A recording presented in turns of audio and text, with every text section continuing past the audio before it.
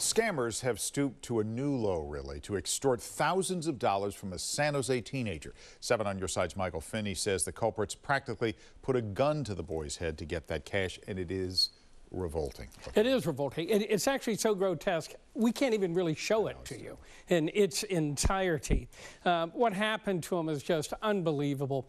Here's what we know. The con artists carried out their scheme using the Zelle payment app for a reason.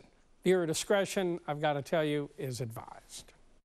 The money disappeared from the account of 19-year-old Christian Valdez as quickly as the threatening texts and phone calls could come in.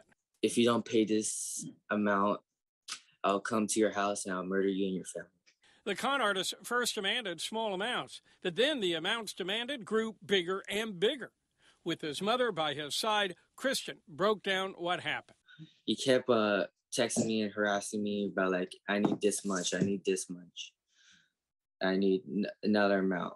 The text came with gruesome photos of what would happen to Christian if he didn't give in to the demands. Then he sent me videos of people getting shot and getting chopped up.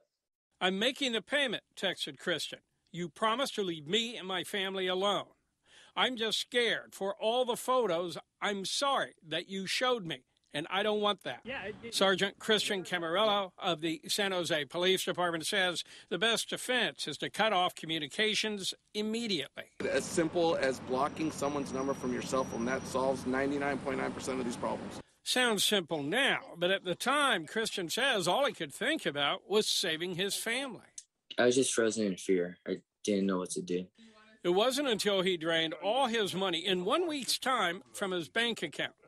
All $10,000 gone in 1 week. The scam artist demanded he turn over another $6,000. He finally told his mom. I was upset. I was crying. I was frustrated. She knew right away her son had been scammed. He really thought his life was threatened. He thought his family, he thought someone was going to come knock on our door and, kill us in the middle of the night. If you are receiving a very direct threat saying, hey, we're coming after you, we're going to kill you, please call 911, report that to your local police department, let them do the investigating, tracking down the phone number, try to find out who it is, etc. Christian has filed a police report and also submitted a fraud report to his bank, Chase.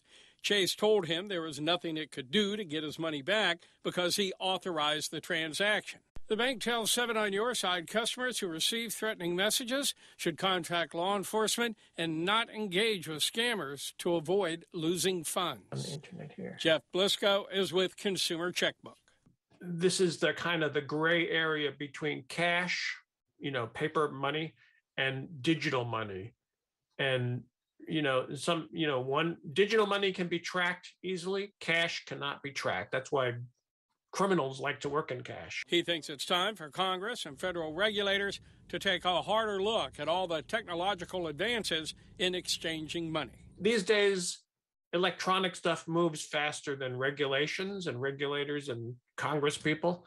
So these things take time to happen. But yeah, I would agree that there should be protections. The Valdez family says they just want to warn the public these things are going on so what happened to Christian doesn't happen again. What a wonderful family to come forward with this. Yeah. This is happening all the time. We just don't hear about it. Yeah, they're great to let people know by coming forward. Wouldn't you love to get your hands on these skills? Thanks, Michael, very much.